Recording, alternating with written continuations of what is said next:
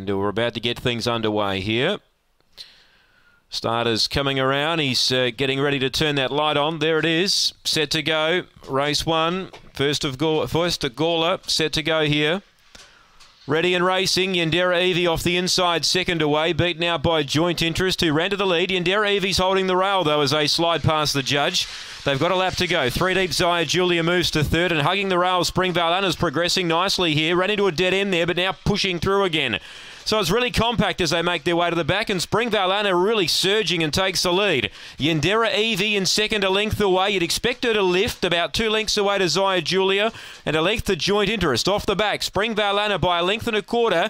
Yandera Evie, she's now coming to the outside, now back to the inside, now again to the outside, but Spring Valana's going to hold her anyway.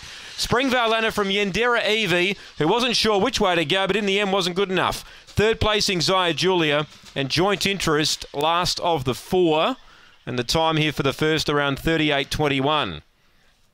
Number 8, Spring Valana. She got that beautiful run up on the rail down the back, and eventually was able to push clear. Yandera Evie really had every chance. She just could not peg back Spring Valana. And they've ran 38.21, which is a new personal best for the winner. 6 gets third, Zaya Julia. 4 gets fourth, Joint Interest.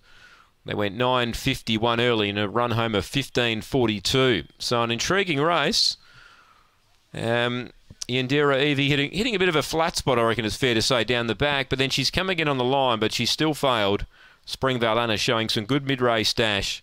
Has been a tad too good. 8, 1, 6 and 4 after race number 1 here at Gawler.